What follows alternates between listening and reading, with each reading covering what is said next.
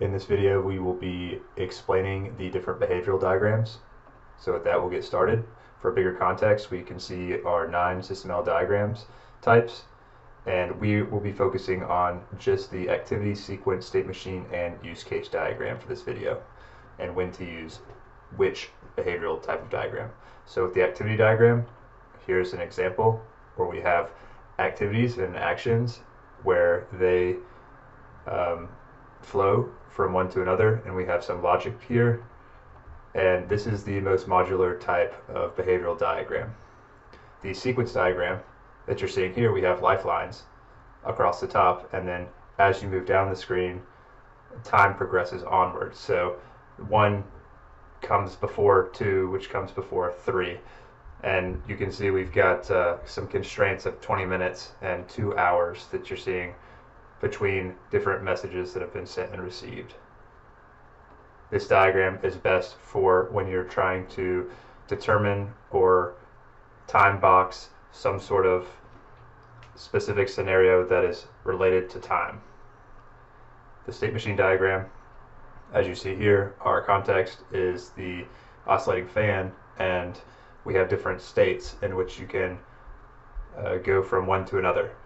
And when I would use this diagram type is for a very high level block, and you could call many different lower level activities from the high level state machine.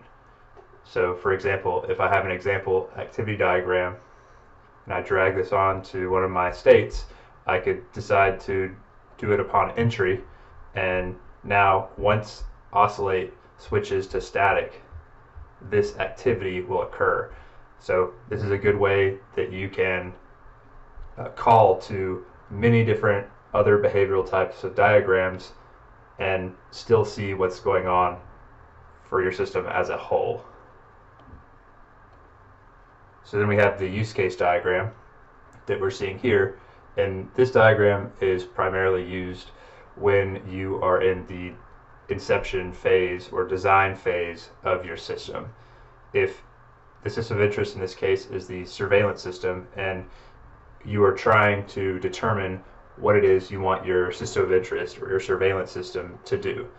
And so once your project has pushed past the design phase, this behavioral type of diagram becomes less helpful.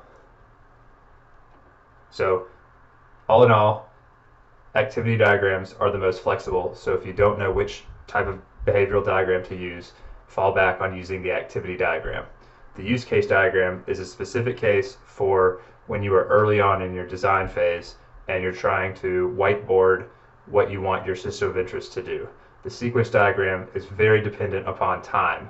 If you are trying to decide or determine how much time something takes, use a sequence diagram.